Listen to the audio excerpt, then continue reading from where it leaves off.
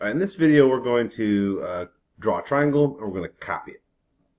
All right, so to do that, we're just going to use a new tool here. And our new tool is the compass tool. It's very similar to the circle tool with a couple of slight differences. I'll show you what they are. The circle tool, I plot the center of the circle, I plot a point on the circle, and then I can move the center around, or I can move the edge around. The circle kind of follows both those points. Pretty straightforward. Start over. The compass tool, on the other hand, actually let's start with a couple of points here. Our compass tool measures the distance between two pairs of points and allows us to recreate that distance elsewhere. So I can mark the distance from B to A, and it creates a circle that has a radius AB. Notice that the circle appears with the center on the second point you click, not the first point like it does with the regular circle tool. But it doesn't really matter anyway, because I can pick it up and I can move it around after that. And I can place it wherever I want, like there. Notice also that I can move this circle around, but I can't make it bigger or smaller by grabbing anything on the circle. It won't work. It just moves. See, I can grab the edge, it moves. Grab the center, it moves, but it stays the same radius. I can change the radius, however, by going back to the two original points I drew. So this radius of the circle will always be fixed to the distance between these 2 points. All right?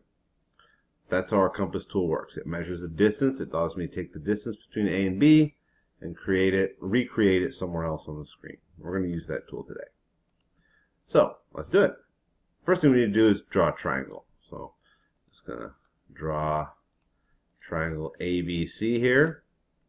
I'm going to go back in and just hide these lines here. I don't need all these extra lines. We're going to hide those. So now we just have a triangle ABC. There it is. I can move it at all 3 corners. And I'm going to recreate this triangle over here on the screen. I'll start by drawing a line. So I'm actually going to go ahead and I'm going to hide this segment, and I'm going to hide both of these points. Actually, let's leave that one point there. I'm going to leave point D there. So now I can move this line kind of up and down, or I can move it around with point D. Okay? All right. So first thing I'm going to do is I'm going to recreate this segment CB on this line right over here. I'm going to use my compass tool to do that. So I'll set the distance, the compass, to the distance between B and C. I'm just going to place it down here on point D. And now, I'll come over here and I'll place a point at the place where the compass intersects the line. And I have a segment that is the same length as CB recreated down here. You see I can grow it, make it bigger, make it smaller. In fact, we're just going to go ahead and use our distance tool to mark that CB is 1.65 and DF is also 1.65, and they're going to stay that way. Okay? Now notice I can't change it by moving D around. I can move this whole configuration around, but I can't change that length. I can only change it down here, because this triangle here is going to be a copy of that triangle when we're done. So this side length we've just drawn is a copy of that side length. So the only way to change it is to change the original. All right, next we're going to create this. Well, it's a little bit tricky here. We're actually going to recreate this distance, but can't really recreate exactly the segment yet. We're going to use our compass tool again, and I'm going to set the distance for the compass to the distance between C and A. I'm going to place it down here on D. Just for clear things up, I'm actually going to take that original circle and get rid of it. Just hide it. So now I know that point A is somewhere on this circle. It's probably out here somewhere. Kind of get a feel. It looks like it's probably out here somewhere, but don't know exactly where yet. So now we're going to recreate this distance from A to B. There we go. All right. Now I'm going to place that down here on F. So now I know that point A is somewhere on this circle, and probably, actually, if it's probably over here somewhere, but either way, point A has to be on this circle, because it's got to be that specific distance from F, the same distance here. You know, I can move them. And it also has to be a specific distance from D, the distance from C to A, over here. So if it's got to be a specific distance from D, it's on the big circle. To be a specific distance from F, it's on the small circle. And so it's got to be on both circles. So it's either right here or right down here. It actually doesn't matter which we pick. So we're going to put the point A, clone or whatever, right here. Now, we just have to draw on our segments. So there we go. Here, and there. I'm going to do some hiding. Let's get rid of this circle. We don't need the circles anymore. And we'll go ahead and get rid of these extra lines. We're just going to hide all those. Oops, I missed one. Okay.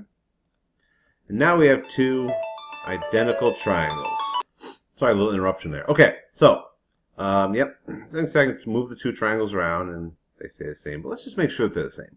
We know this side matches that side, right? We can see that. Let's mark the other two. AC is 1.65, and GD 1.65. AB is 1.07, and GF is 1.07. Now, frankly, that really is enough to know that the two triangles are congruent by side-side congruence. However, we're going to go a little extra step. We're going to check all the angles.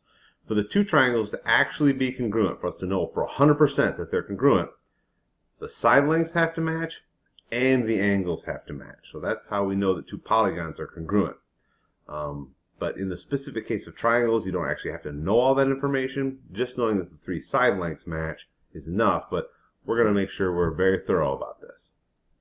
So we've got A, C, B, and G, D, F, and let's take a look. All right, I got 36.39, 36.39, so far so good. We've got C, A, B, D, G, F. Okay, check there, 78, 78, yep. And then on to our last one, so far so good. Of course, at this point, since the three angles in a triangle all add up to 180, we should know that, you know, whatever 36 point whatever 39 plus 78.03 taken away from 180 will leave us with the third angle. We do the same calculation down here, so we better end up with the same answer for the third angle. But so A, B, C, and G, F, D. Check there. All right, there we go. They're the same triangle. And you kind of move things around, and all right, there you go. Looks good. Have at it.